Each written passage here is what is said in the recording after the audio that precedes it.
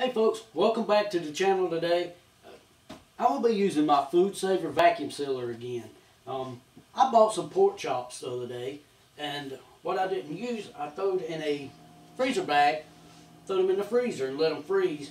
But today I want to put them in my vacuum seal bags, and I'm going to show you a little trick I got with this. So let's get started.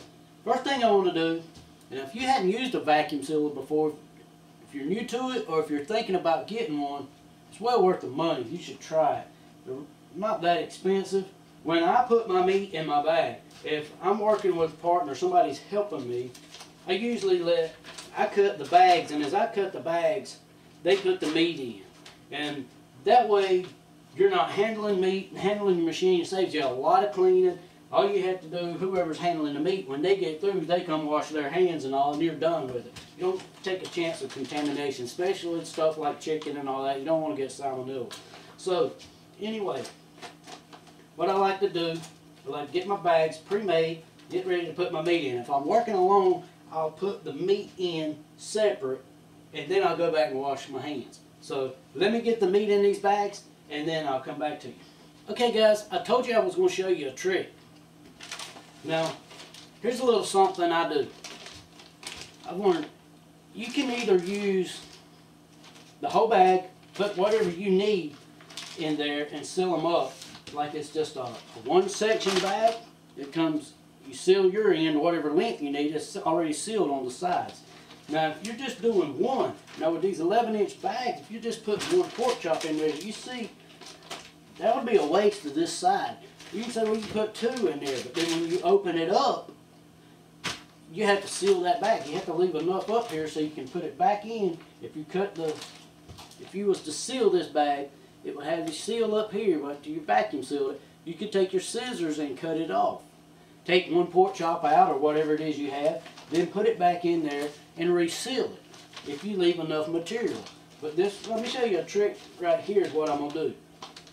I take this bag, you'll notice this bag here is in two sections. Now I didn't buy them like that, I made them like that. You can see, here's that bag we made a while ago. Now here's what I'm going to do. I'm going to take that bag and I'm going to get me about a middle way point. I get my midway point, then I'm going to lay that midway point there, right on that. Tuck it in there. Let's see. Gotta do this right. I'm gonna tuck it right in up there in that roll, get it out of the way where to lay down flat. I'm gonna put about midway of that bag right on that heat strip. I'm gonna close my bag down, my lid down, and lock it down. Then I'm gonna hit seal.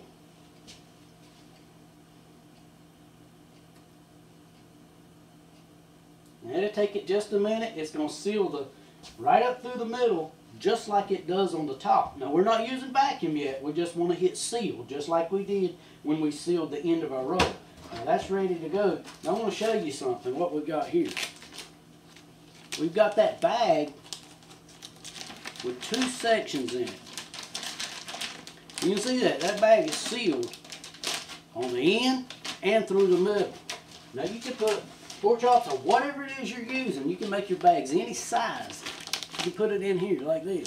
Whatever you're using, there's multiple ways you can use this, and you can just use your imagination how you can divide your bags up. And I got some more tips I'm going to be showing you on that. For different uses, how you can use a lot of this, your rolled material, without wasting it. You can see this machine, this is a drip tray. It comes out for cleaning, but you want to put your bag in there where it's right up around the edge of that. Now here's another tip. You'll watch my videos, you'll see me tell you on this machine. If you see when you lay that in there, see how that bag gets a curve in there? If you just flip that down like that and try it, sometimes what happens, it puts a little crease in that bag when it tries to pull a vacuum on it, and it will not seal good, and the vacuum machine will just want to keep running. Now one of these may do it or it may not. But let's just see here. So what I like to do, get plenty up there, shut my lid down, and I like to pull it kind of tight on both sides. Just give it a little tug, and then put a little pressure on it, lock it down, See the power comes on. Now we want to hit the vacuum button. Just going to pull the vacuum on it. It's pulling it on both sides. When it gets through pulling this vacuum, you can hear it changing. Now it's switched over to seal. You can see the seal button is flashing. It's sealing everything tight. So this is be vacuum sealed. This is going to last a lot longer than putting it in a Ziploc bag and keeping it in your freezer. Okay, now that I've got all my pork chops in my bag, I've got them vacuum sealed and everything, I want to take a Sharpie and go along and mark them. And I'm going to just mark here when I've done them. That way I know when it is. And I can keep my stock rotated, you know, and I won't have to guess. Since these are doubled, and on the bag that's sealed down the center right there, and I might cut it off and use it, I'm putting a date on both sides over both pork chops. You can do it however you want to do it, but I'm going to do it this way. Then I'm going to put these in the freezer, and I'll have it. They'll be ready to go.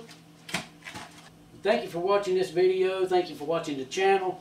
I hope that I've said something or done something that'll show you and help you if you get you a vacuum machine there, or if you're a food sealer, or if you don't have one, you're looking for one, maybe this video will help you out.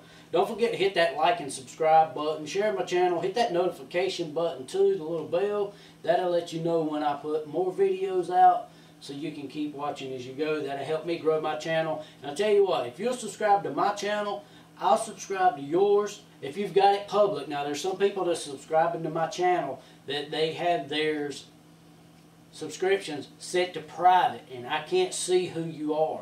So if you've got yours set to private, I can't go back and say, well, you say, well, I subscribed to your channel and you didn't subscribe to mine. Well, that's why, because you may have yours set to private, and I do not know that you're subscribing to my channel. I don't know who you are. I just know I picked up a subscriber at the end of the day there. So if you've got your subscription set to public, where I can see who you are when you subscribe to my channel, I promise you, I will go back and subscribe to your channel and help you grow your channel just like you're helping me grow mine. So I appreciate everything you do for my channel. May God bless you. Until next time, we'll see you later.